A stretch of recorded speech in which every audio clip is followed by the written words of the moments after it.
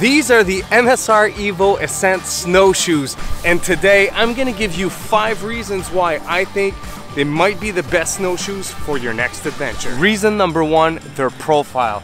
They have a really sleek and small profile that allows you to pack them and strap them on the outside of your pack super easily without them being cumbersome. But at the same time, somehow they manage to keep you on top of the snow. I walk around at 180 pounds usually, plus if I go winter backpacking, I often bring 40 to 50 pounds on my back. And somehow, even though they're super small, they manage to keep me on top of the snow. Their slim profile also allows you to walk in a very ergonomic way. I've had in the past snowshoes that were way too wide, making me have to step my feet really far apart from each other. And if you're not used to that, you might develop some groin pain, some hip pain. Compared to these, you can literally walk the same way you would usually without having to spread your legs apart, making it extremely comfortable to hike around. This design, in my opinion, is the perfect snowshoe for established trails, whether you want to go on local trails or you want to go peak bagging in the Adirondacks or in the White Mountains. They are the perfect size to get you around very fast and efficiently. And if you're looking to cross some open patches of field and even some lakes, I know that in previous videos I've said that the tails were not super great for these snowshoes, but honestly I don't know why I said this, because I spent all of last winter crossing lakes with these and open fields, and I added them and I really put these tails to the test, and they are fantastic. If you know that there was just a fresh dump of snow and you're gonna need more surface so you can float a bit more, all you gotta do is attach these at the back. They don't add a ton of weight, and they are fantastic to help you cross the sections where the snow might be a bit deeper. Reason number 2 is their binding system. One of the things that I really appreciate about this binding system is that it allows you to strap many kinds of footwears to it. I've seen people using trail runners when it wasn't too cold outside, but they just wanted to float a bit on top of the snow. I've used them myself with regular hiking boots, or even when I go out in the Adirondacks mountain or in the White Mountains in the Northeast, I like to bring my big mountaineering boots, and this binding will really accommodate my really big hard shell mountaineering boots, because when you go out on some of the higher peaks up there, there's going to be a section where you're going to want to use snowshoes, and in a lot of cases you don't have a choice. It's the rules of the trail, so you don't destroy the trails. But then you get on the ridges and where the trees aren't anymore, and you really want to switch these for your real mountaineering crampons so that you don't slide off the mountain.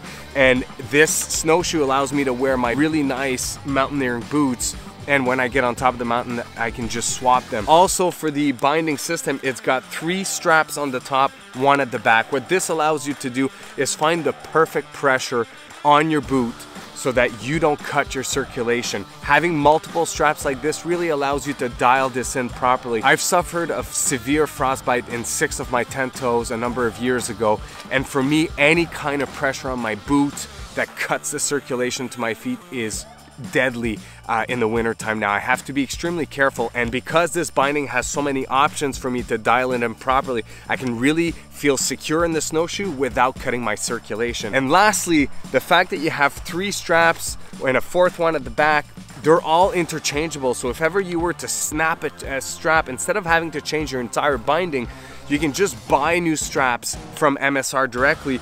And if you're on a trip and this happens to you, because you know at some point gear is bound to fail, you can basically just relace these and use them to make them work for the remaining of your trip, and then when you get home, just purchase the strap. Reason number 3 is their very aggressive crampon system. In my opinion, the best in the market. And crampons are really good obviously for ice, but they're also very useful for packed snow to help you travel forward. You see here, these 2 rails here are super aggressive sets of crampons that allows you to really bite in the snow or on the ice.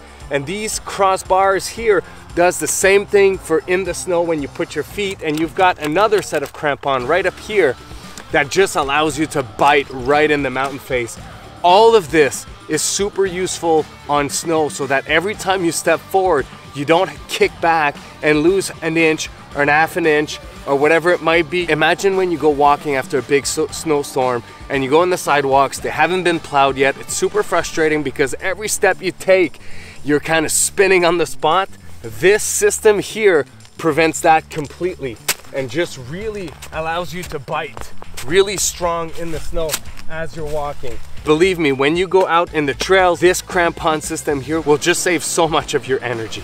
And also, of course, on the ice, they just really bite to the ice like crazy. I'm on my back pond right now.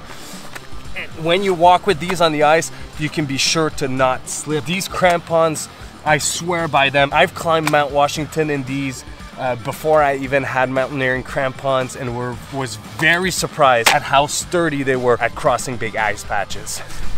Reason number 4, and probably one of the most valuable feature that you can have on a snowshoe nowadays, is this little thing right here. This is called an elevator system, and it is so valuable for when you're climbing really steep terrain. What this allows is for your foot to feel more level when you're going in a really steep terrain, relieving a lot of pressure in your calf.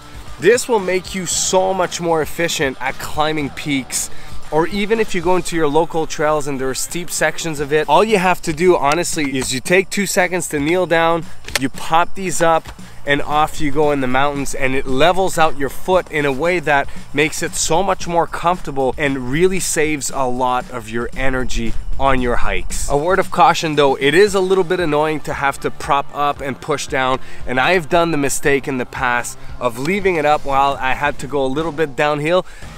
It is not recommended. Make sure you take the time. These are designed so that you can take your poles and basically push them back without you having to bend down.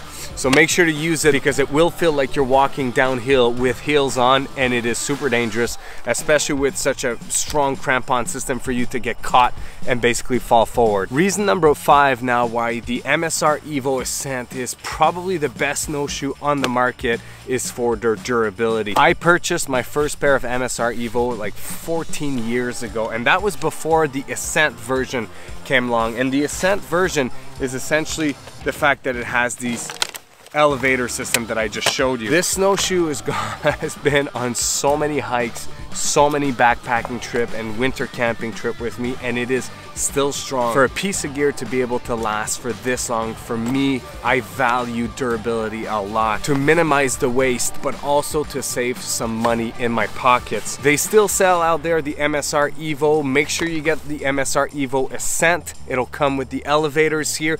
If you're interested in those snowshoes, I'll leave a link in the description below. As well, if you're really hoping to get started in winter camping, I put together 31 short videos with 31 winter camping tips that I'll leave right up here, to make sure to go check this out. And otherwise, I will see you, as always, in the next video. Peace.